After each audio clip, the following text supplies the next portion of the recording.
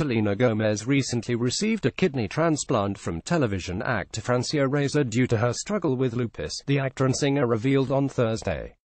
Gomez disclosed in an Instagram post confirmed by her publicist that she has been out of the spotlight this summer because she was recovering from the procedure. The 25-year-old calls the transplant what I needed to do for my overall health. The post didn't reveal Gomez's current condition as they were when the procedure took place. Gomez's publicist declined to release more information. Gomez wrote, "There aren't words to describe how she can thank Raisa, who she says gave the ultimate gift and sacrifice by donating her kidney.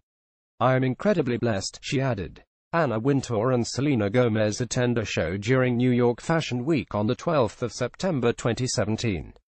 Photograph Roy Rochling Getty Images for Coach. The Instagram post includes a picture of Gomez and Raisa holding hands while lying side by side in hospital beds and another photo of a scar on Gomez's abdomen. The 29-year-old Raisa is best known for her role on the ABC Family series The Secret Life of the American Teenager. Raisa's publicist didn't immediately return a request for comment Thursday. Gomez revealed her lupus diagnosis in 2015 and took a break from her career last year to deal with anxiety, panic attacks and depression stemming from her battle with the disease. Lupus is an autoimmune disease where the body mistakenly attacks its own tissues, sometimes including the kidneys.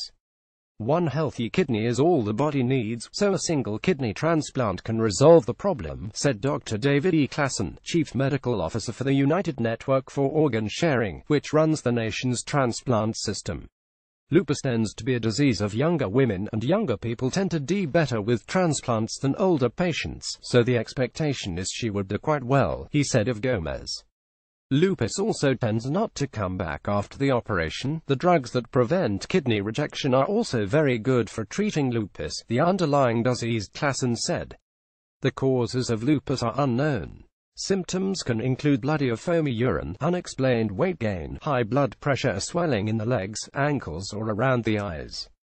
Only about 3% of kidney transplants are for lupus. Most are due to diabetes or chronic damage from high blood pressure. There were about 19,000 kidney transplants in the U.S. last year. Gomez, whose hits include Good For You, Same Old Love and Come Get It, has been in the spotlight since she was a child. She appeared on Barney and Friends before breaking through as a teen star on the Disney Channel's Wizards of Waverly Place.